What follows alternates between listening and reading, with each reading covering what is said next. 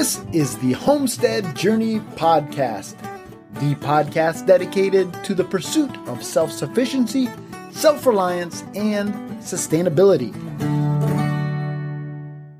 This is episode number 33 of the Homestead Journey Podcast. Welcome, everyone. I hope this finds you well. My name is Brian Wells. I am coming to you from 3B Farm and Homestead here in beautiful upstate New York. And folks, when I say beautiful upstate New York, it is no exaggeration. It has been an absolutely gorgeous week here on the homestead, and we have gotten a lot of stuff accomplished. And so I am excited to share that with you. So without further ado, let's jump right into this week's homestead happenings.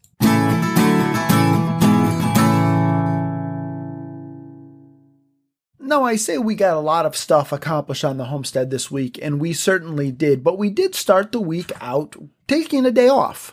We spent the day on Monday, Memorial Day. We usually take a drive up to my grandparents' grave, and usually we go with my aunt and uncle, but this year, due to the whole COVID thing, my wife and I and our son went by ourselves, and it's just an absolutely beautiful drive as we go. And usually what we do is we go up the eastern side of Lake Champlain, and then we bring the ferry across Lake Champlain and we come back down on the western side. And this year we actually did a little bit of a different jog. We came down through Lake George. So we actually came down the western side of Lake George, and it's just an absolutely beautiful drive. And it's always a great time to go up there. It takes us a couple hours to get up there, and usually we spend maybe 20 minutes or half an hour actually at my grandparents' grave. But you guys know, I've shared with you, and I close out every show quoting my grandfather. You know the impact that he had on me and my homesteading journey. And so every year as we're there at his graveside, I always reflect on some of the lessons that I learned from him. And I remember in his later years when he was living up at my aunt's house, he was no longer able to live on his home, but he would visit here at our homestead, and he would take a look around, and then he would say to me, "Brian, just keep up the good work." And I hope that we're doing him proud. I'd like to think that we are.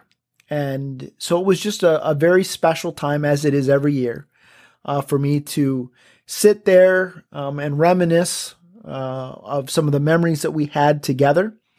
And I'm so glad that my son was able to spend some time and really got to know his great-grandfather well.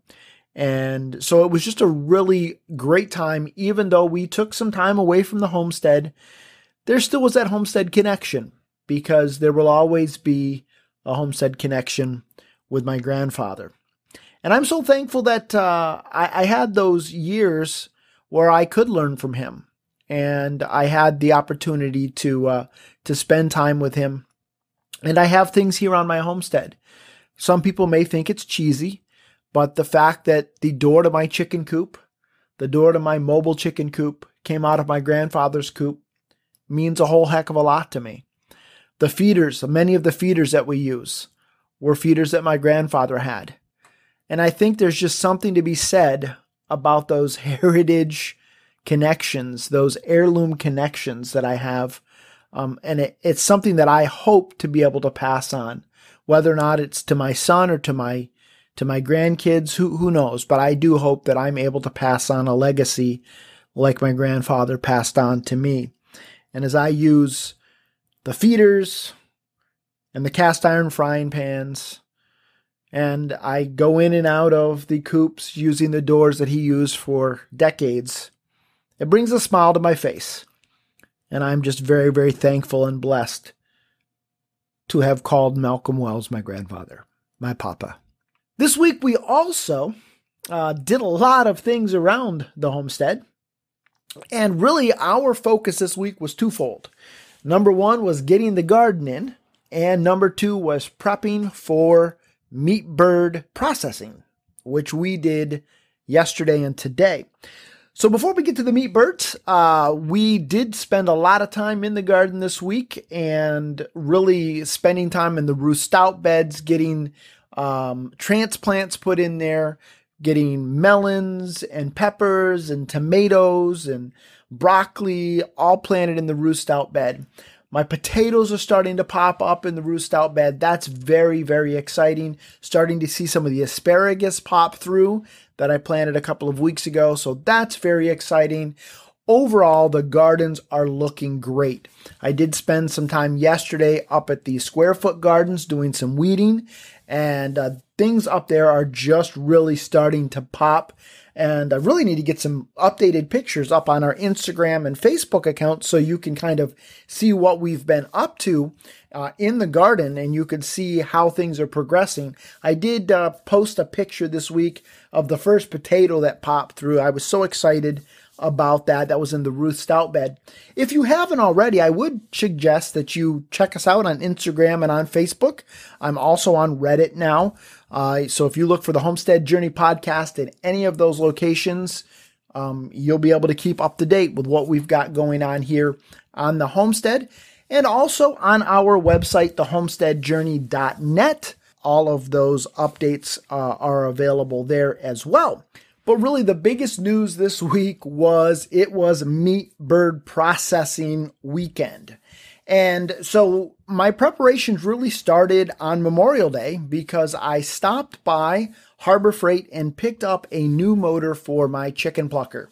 Now, I have a whiz-bang chicken plucker that I built 5 or 6 years ago, and I started out using a pool pump motor that someone had given to me, and one of the mounting brackets was broken. It actually was like a 3,700 RPM motor instead of the recommended 1,800 RPM motor. So I was using a series of pulleys to kind of step things up and step things down because you're trying to get your RPMs on your plucker to between 270 and 300 RPMs. Well, because of all of that cobbing, or the homestead hack jobs, as my son would call them, it just never really worked as well as I would hope. The belt would slip. It just never really seemed to have enough torque. And so this year I was determined it was time to upgrade that. And so I did swing into Harbor Freight. I bought a motor with good mounts. And I got all of that put together for yesterday being Saturday. And so we went ahead and processed 24 birds or 25 birds yesterday. Things by and large went well. The upgrade to the plucker worked well. One of the things though, as the day went on, it seemed like as moisture got down into the belts, we started getting a little bit more slippage. And so it wasn't plucking quite as well at the end of the day as it was at the beginning of the day. But we had the opportunity today to process my dad's meat birds. And so what we did is we used less water in the plucker, and that really seemed to help. The belts weren't slipping as much. And so at the end of the day, the plucker was working better. Now we had a little bit of an issue where unfortunately the temp in our scalder dropped a little bit. And so we weren't getting quite as good of a scald as we had hoped. And so that affected the plucking a little bit towards the end of the day, but just something to file away for the next time that we do this. And that's something that I try to do every time we process meat birds. I try to think about how can we do this better? Is there something additional that I can buy, or is there something additional I can build, or is there a change that we can make to the process that will make things more efficient, that will help us to process birds better, and to have, at the end of the day, a better overall finished product. One of the things that I built a couple of years ago is a simple structure made out of PVC, and I posted pictures of it to our Instagram and Facebook account, so you can look at it there. But it's just a simple structure made out of PVC that has 4 arms that stick up. And then what you do is you put the chickens on those arms, and it allows the birds to drain, but it also makes it easier for us to put the shrink bags over those chickens. Now, what I wanted to do with that is I wanted to build it so that it was collapsible. And So when I put it all together, I didn't glue the PVC elbows together. I wanted for it to be able to come apart. But what I've had problems with is when I get the chickens on that upright arm, sometimes what would happen is the weight of the chicken would cause it to shift one way or the other.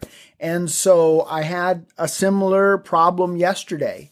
And so what I did today, again, trying to learn from my mistakes, or I wouldn't even call it a mistake, but just trying to improve upon the design, is I used some screws and kind of screwed through the connector into the pipe and then marked it with a number so that I could take the screws out, disassemble it, and then the next time when I put it back together, the holes should match up and I'll be able to get everything to lock in place very, very nicely. The last thing that we added to the whole setup this year is I went out and I bought a large cooler, a Coleman 120 quart cooler, so that we could put the meat birds on ice and let them rest for about 24 hours before we put them into the freezer. Now, in the past, what I've done is I had a whole bunch of different size coolers. You know, they were Omaha steak coolers. They were small coolers that we had for going camping, just a hodgepodge of coolers. But sometimes it was just really a pain to be able to fit everything into all of these small coolers. So I bit the bullet. We bought a large cooler, 120 quart cooler, and it held all of the meat birds very, very nicely. And then once we allowed them to chill overnight, I put them into the freezer today. And so very excited about the fact that we now have 25 meat birds in our freezer ready to go. And we learned some lessons and we're continuing to improve on our processing. So again, it was a great, great weekend. The last thing I wanted to share with you with regards to this is the first time that my son, Brian Jr., has actively taken part in the processing of the chickens. I have never forced him to be involved in it. And quite frankly, I doubt he will ever be involved with processing the standard breed chickens. He takes care of them. He loves them. And I'm just not going to force him to take part in processing them, even though we process them every year as we cycle out our flock. But he offered to take part in this weekend's activities. And I tell you what, he was such a huge help.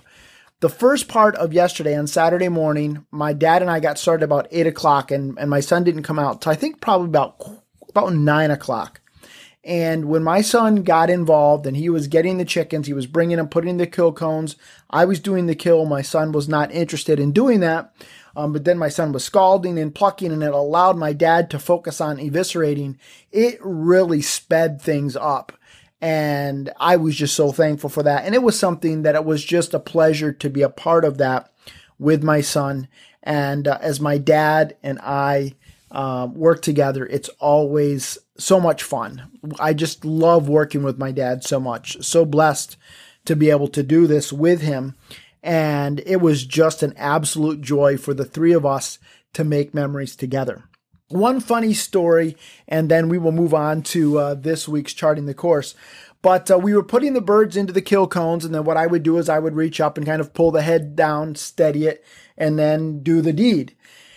And there was one bird that I pulled its head down, and it was like a geyser. It was like Old Faithful went off, and this squirt of manure popped up in the air. And the next thing I knew, I had chicken crap in my hair, on my face, on my shirt.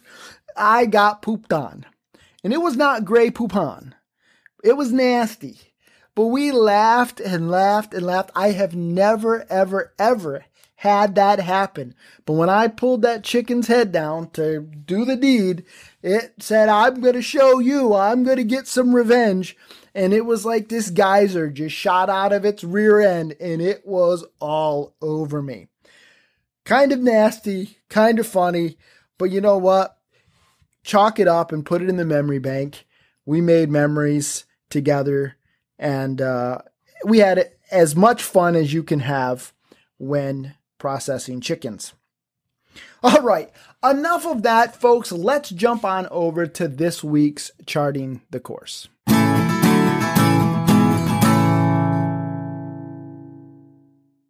On this week's Charting the Course, I want to share with you a conversation that I had this week with a potential customer of ours. I had someone reach out to me who was interested in potentially buying a pig and maybe some meat birds from us, and they wanted to understand what we fed our animals and what our approach was from a philosophical perspective to farming. And I was so happy to have someone ask me these questions. And in part, it's because I think it's important for people to think about where their food comes from and how their food is raised and how their food is treated. And I think that's one of the great things about dealing with a small producer, someone who is maybe a farmstead or a small homesteader like we are, or maybe even a local farmer who is doing things on a larger scale, but still isn't part of that giant, huge commercial agricultural food supply. Because you can talk to the farmer, you can understand how the animals are treated, you can come see the animals, you can understand how the animals are fed, how they're cared for, and you can understand whether or not the philosophical approach of that farmer matches with your worldview. I think it's great. I think it's absolutely awesome. And so I was able to share with her this week our approach to farming, our approach to raising and growing food. But not only was I glad that she asked that question because she was considering it, but it was also good for me to think through this again. For me to stop and to pause and to think, okay, why do we do the things that we do? Why do we feed the feed that we feed? Why do we have this approach? And has anything changed whereby maybe we need to chart a little bit of a different course? And so as I got done with the long-winded response that I'm about to share with you, I did say to her, thank you so much for asking these questions. This is going to make a great podcast episode. And so I wanted to share with you a little bit about what we do here on our farm and why we do what we do.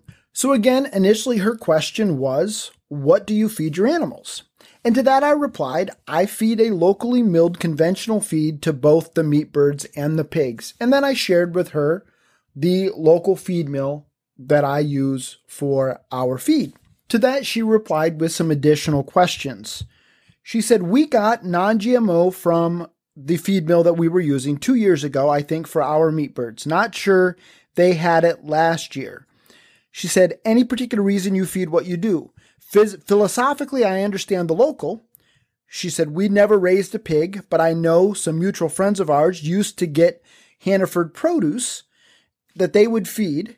She said, not trying to be a pain, but wanting to understand more about your farming methods and reasons if we get more food from you. And so this is how I replied to her. I am glad to answer questions. This is something I have wrestled with and put much thought into. I've got no blog post or podcast on this topic yet, but here is my approach to farming and why I use the local conventional feed. My philosophy is based in pragmatism. I try to do the best I can with what I've got. I try to use as organic of an approach as I can with both how I raise my animals as well as how I raise my vegetables. For example, I don't use conventional fertilizers on my garden, or pesticides, or herbicides. But if I had an infestation of something that I wasn't able to handle with natural methods, and it was a matter of using a conventional product or losing the crop, I would use the conventional product. With our animals, I use the least amount of antibiotics and medicines as possible. However, because I have had a confirmed case of tetanus on my farm, I will vaccinate against it, and when I castrate my males, I will give them a shot of penicillin. It is also required that any pigs older than 4 months that we show at the Washington County Fair have a rabies shot, so any that fit that bill would have had that shot. I also have dewormed sparingly with Safeguard. I don't go overboard with any of those treatments, but I will do what I think is in the best interest of the health of my animals. I have seen some people who are so committed to their organic natural approaches that they have allowed entire herds and flocks to die because they refuse to use antibiotics or conventional treatments. I cannot in good conscience do that. And so that brings us to the feed. My preference would be to use a locally sourced organic non-GMO feed if it made economic sense. However, the only place that I know of that has locally sourced organic non-GMO feed is almost 3 times as much. It costs almost 3 times as much for the feed. And for me, that is a non-starter. I don't see people willing to pay $6 plus a dozen for eggs or double or triple what I charge for pork or chicken. There's another feed mill that's a little farther away that carries a non-GMO feed. But as far as I know, they don't claim that it is organic nor local. And if it is not local, I do not trust it. And it isn't that I don't trust that feed mill. It is that I do not trust the organic/non-GMO food supply in general.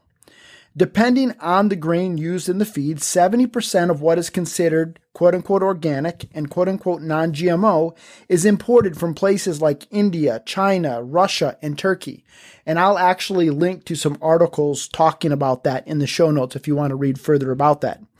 Assuming for a moment that they are actually using organic techniques, and I cannot bring myself to even believe that, the pollution levels of places like that would really offset any benefits organic farming, in my opinion. And I'll link to another article that talks specifically about organic ginger that comes from China and how the water that is used to wash that actually contaminates it so badly that it no longer should be considered organic. All right, back to my response. But beyond that, there are too many documented examples of conventional grade that went on the boat that miraculously became organic/non-GMO when it came off the boat. And I'll link to some articles talking about that. So all of that to say that I have zero confidence that even if I were to pay the premium for an organic/non-GMO feed from anyone that does not grow it themselves, that I'm actually getting what I pay for. So that brings us to the local feed mill that I use. Unfortunately, he no longer offers non-GMO feed. I'm not sure that he ever claimed that what he sold was organic, but I know in conversations with him that he opted to stop doing the non-GMO because he wasn't finding a consistent market for it. If he carried it, grew all of the grain that went into it, and I know he does buy in some of the grain that goes into his feed, and it were economically viable, I would purchase it from him. But since he doesn't, I can only buy conventional from him. Besides the concerns that people have regarding chemicals and GMOs in the food supply, another driving factor behind organic farming methods is environmental impact. People believe that organic methods are better for the environment. Now, in small-scale farming, I would argue that perhaps that is true. But in the larger scale farming that is needed to grow grain for animal feed, I don't believe that holds true. In fact, there are some who argue that reduced yields per acre of organic/non-GMO crops is actually harder on the environment. And when you add in the carbon used to transport the grain from halfway around the world, I'm not convinced that that approach to organic/non-GMO grains or even food is environmentally responsible. After reading the book, The Bad Food Bible, How and Why to Eat Sinfully, I have started questioning whether or not organic/non-GMO feed actually is better for you or for your animals. And I'll put a link to Amazon. I'm not an affiliate yet. I should become an affiliate, but I'll at least put a link to that book in case you want to check it out in the show notes. But anyhow, back to this. So after having read that book, I'm not convinced that organic/non-GMO feed is actually better for you or for your animals. I'm not saying that it is. I'm not saying that it isn't. I simply don't know. And then I went on to say this. I had considered trying to source more of my feed from a place such as Hannaford's, our local supermarket. But up to this point, for convenience reasons and logistical reasons, I have opted not to. A local cheese maker has offered me some of their whey.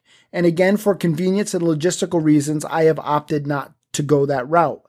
I do feed some spent grain that I get from a local brewery when I can get it. It makes up about 20% of their feed. And I also will feed them any pumpkins and apples and such that I can gather in the fall. Also, my mom and dad's church has a food pantry, and so they will give me any bread that they have left over. But lately, because of the whole COVID thing, that's been in short supply. So to sum it all up, I have landed on feeding a conventional feed from a local mill because I would rather buy local and know what I am getting, even if it isn't my ideal. Heck, having my pigs in paddocks isn't my ideal either. I'd much rather raise them on grassy pasture. I wish I had more grass in which to raise my meat birds. At the end of the day, I try to do the best I can with what I have.